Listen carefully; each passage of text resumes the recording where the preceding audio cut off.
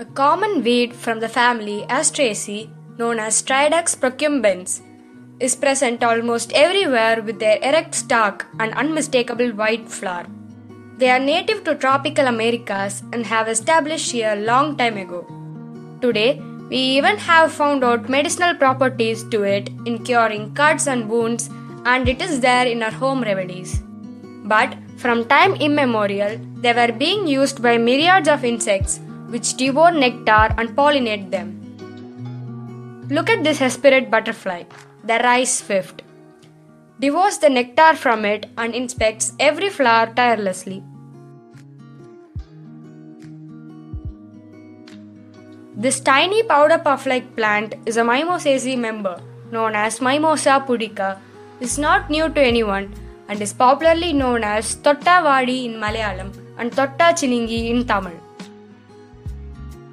When we were young and playing in garden, we always used to get attracted by these sensitive plants which instantly closes its leaves when you touch them. Though they are weeds everywhere, they are packed with medicinal values which can be used for inflammations, asthma, leucoderma and other blood-related problems. This Apocynaceae member is categorized by its milky latex.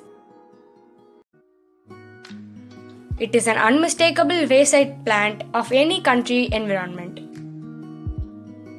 Known as Calotropis gigantea, is a widely distributed species having many medicinal properties, particularly for skin, heart and digestive disorder.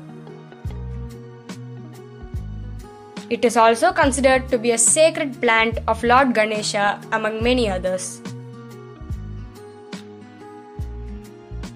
This Commelinaceae member, popularly known as Commelina bengalensis, is one of the most common weeds in any parched land.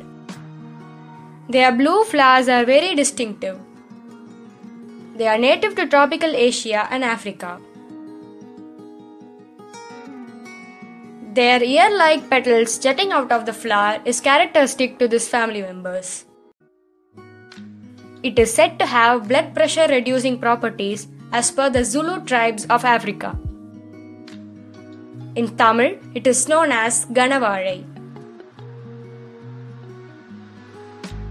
This plant, known as Chittarattai or Nilavembu, is primarily a well-known medicinal plant used extensively for curing jaundice and other fevers. Known as Andrographis paniculata, scientifically, it is a member of the Acanthaceae family with a typical white and maroon flower. The trident-headed flower with maroon markings and the erect fruits on the stalk are typical to this species.